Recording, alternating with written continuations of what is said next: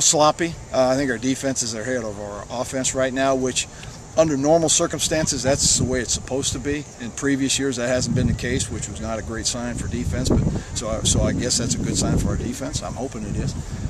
Sometimes it's hard to tell when we're scrimmaging each other all the time exactly where we are. But one thing, we've had a good camp from an effort standpoint, attitude standpoint, and our guys are in good shape. They're getting in better shape all the time. They're working hard.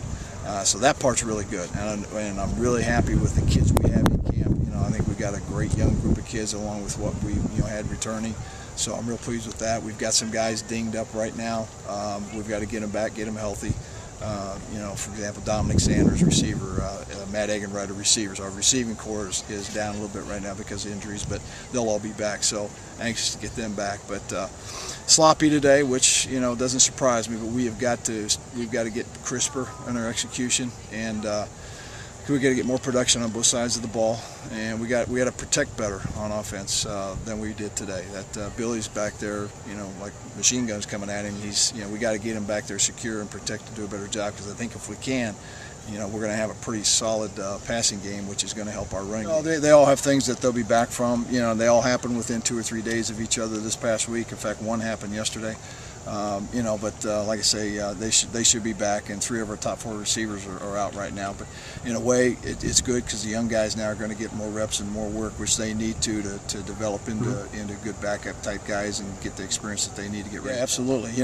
We're to the point now where I'm hoping the young guys don't play, but if they do play, I want to make sure that they're ready to go and they're getting the work that we need. We needed to find some depth at receiver, and we're doing that. We needed to find some depth in the secondary, and we're able to do that now too. That's a good question.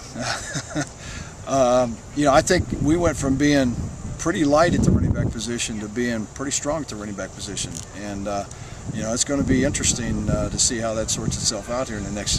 This is going to be a beginning in order for us to start establishing a depth chart there. It's not going to be finished, may not be finished until we get into the first game and even beyond, because I think there's 3 or 4 or 5 guys that have the ability to help us and be effective runners, and maybe even more than effective. So it's a good problem to have. Actually better than I thought it would.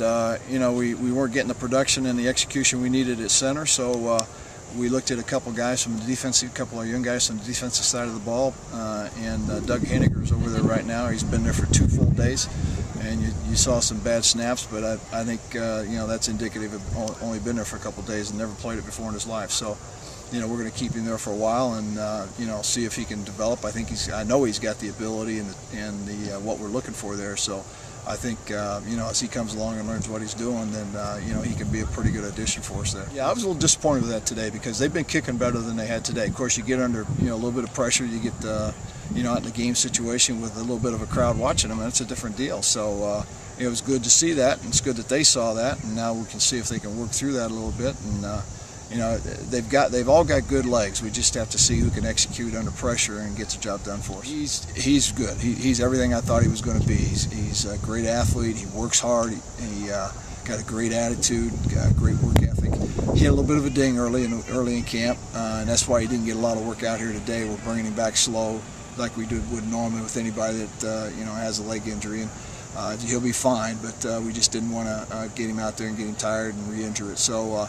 He's gonna be a good addition for us over there on the offensive side, and he's one of the guys I think could be a game breaker type of player, and it's what we were looking for, guys who had the speed, could give us the big play potential, and I think he's got that.